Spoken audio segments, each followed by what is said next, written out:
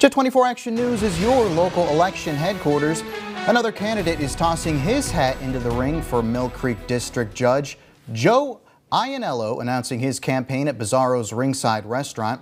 Ianello has served for 30 years in law enforcement as a corrections officer at the Erie County Prison, and he says that he's learned a great deal about how to lead with fairness and respect.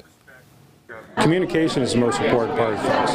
As far as the law enforcement is concerned, I think that there is a law enforcement aspect to this job. You know, you have to be fair and impartial though when you're in the courtroom, and that's important. You got to hold to the law, and then you can use your best judgment as well.